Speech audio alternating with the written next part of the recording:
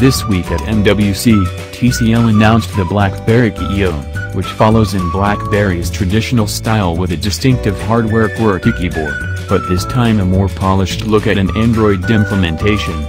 The KEYOne implements a high-capacity battery, Qualcomm Snapdragon 625 SoC, Android 7.1, a 4.5-inch LCD display, and a USB-C connector for power and data.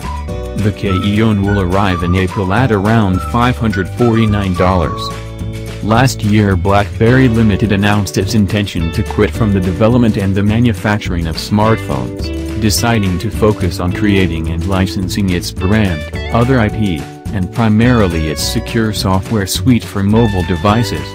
TCL became the primary licensee of BlackBerry, and this is a company that will produce BlackBerry-branded devices going forward. TCL is currently the only global licensee of the trademark, so this KEYOne is the first BlackBerry-branded device, aiming at similar markets to BlackBerry's previous products. The KEYOne is not the first BlackBerry-branded handset from TCL. The TCL-developed Tech50 device released in 2016 essentially uses the same platform as the Alcatel Idol 4 handset, but this is the first one that was developed to be a BlackBerry from the ground up and used a close collaboration with BlackBerry Limited for the design. So, while the KEYOne is produced by TCL, engineers from Beryl have added their touch to the product.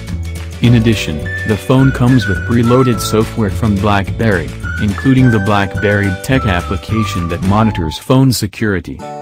One of the product messages surrounding the launch was that when Beryl and TCL started development of the KEYOne, they set themselves a number of goals they wanted to achieve: keep the BlackBerry heritage, offer fast connectivity over today's networks, ensure a long battery life, snappy multitasking performance, and make the device sturdy, yet stylish.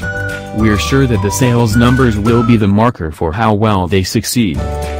First off, the quintessential value add for BlackBerry users has always been the physical keyboard, so this stays. TCL decided to add functionality to the keyboard beyond just typing, which is why the keyboard becomes an extension to the display as it supports swiping and programmable shortcuts. TCL lists that this functionality is useful for scrolling, photo editing, and opening apps, with various gestures.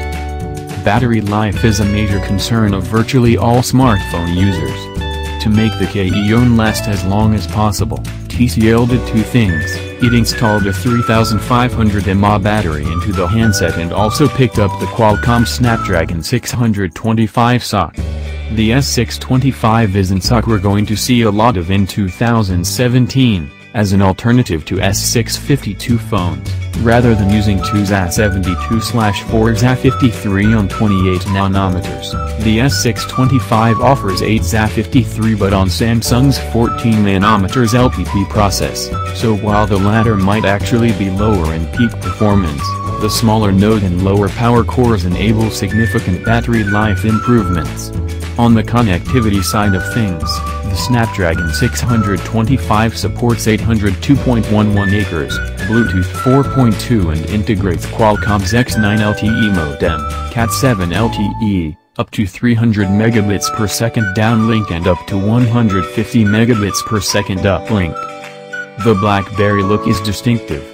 There are virtually no phones with a keyboard today, and given the more modern design, compared to say, the Passport, this handset should stand out for more positive reasons. The keyboard uses stainless steel strips between the rows for touch-type assistance and to aid the look.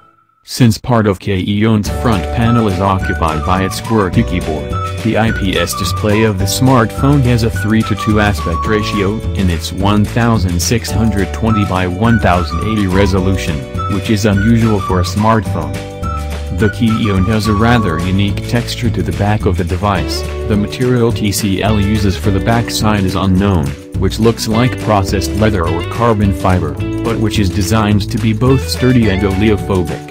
Moreover, this coating is designed to prevent the phone from slipping from hand during usage. As for the overall feel, the KEYOne feels very solid, but its thickness is 0.37 inches, which is considerably thicker than that of most modern smartphones of comparable dimensions. Apple's iPhone 7 is 0.28 inches, the iPhone 7 Plus is 0.29 inches. Part of this is down to the battery. When it comes to imaging, the BlackBerry KEYOne uses Sony's Xmirai MX378 and dual-tone flash as its primary camera, as well as an 8MP sensor, with selfie flash via LCD, on the front. Given the fact that the KEYOne is primarily targeting business users, nothing extra special was needed here. As for pricing and availability, the BlackBerry KEYOne will hit the market in April in multiple countries at $549/EUR 599/£499 price points. It's going to be interesting to see how many Octo A53 devices ever reach that price point.